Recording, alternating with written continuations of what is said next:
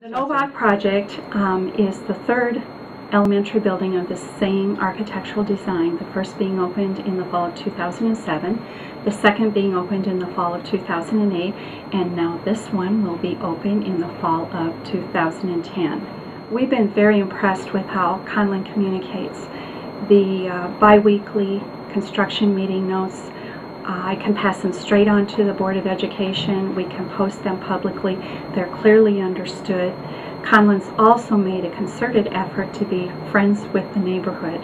There have been a lot of noise, a lot of construction, heavy equipment, and so on. And even parking around the area sometimes gets tight. And we found that the superintendent for the Conlin project responds to the neighbors, respects the neighbors, and honors that it is their neighborhood. Conlin has done a superb job of communicating with us. Considering the bi-weekly meetings and all of the things that have to happen on timeline, etc., if there is something else that comes up, they take time to let us know that there might be an issue that we need to make a decision on. They're very clear about anything that involves change orders. They also have been out to visit the two previous schools to match the plans against that construction and let us know if there's a way that they can do something better. We can say nothing but the best about how they've handled the situation. They've gone out of their way to contract with local subcontractors. We understand that they work very well with them, but they don't let down their expectations for timeline or quality of work. We love it. It's very easygoing, but it's very clear that the superintendent has extremely high expectations for the timeline and for the performance and for the quality of the work.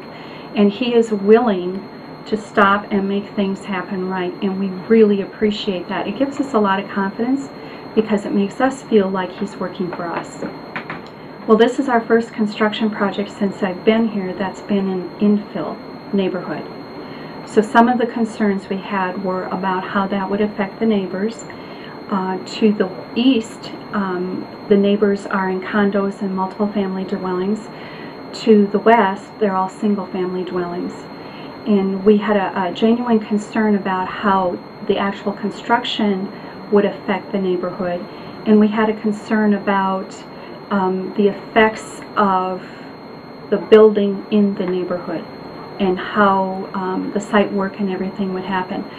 I think they've done an exceptional job of working in. We have not had one complaint about dirt on the street. We have not had one complaint about excessive noise or noise starting too soon or lasting too long or too late in the evening. That was a huge issue with us.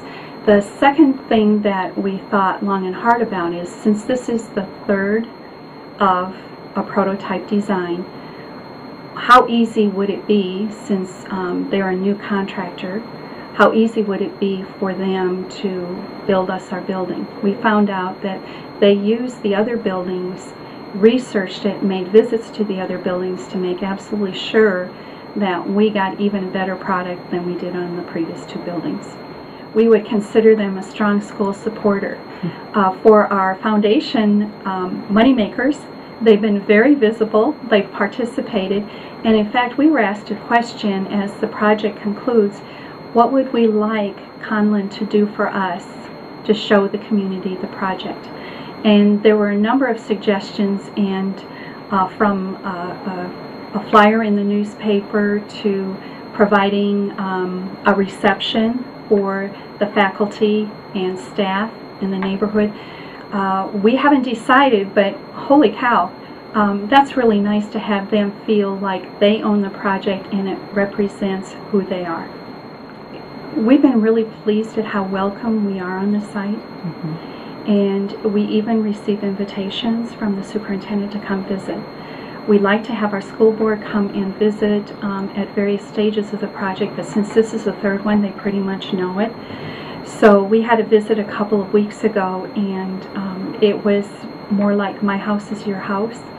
And the school board really enjoyed it. They really enjoyed the conversations with the superintendent and Conlin representatives.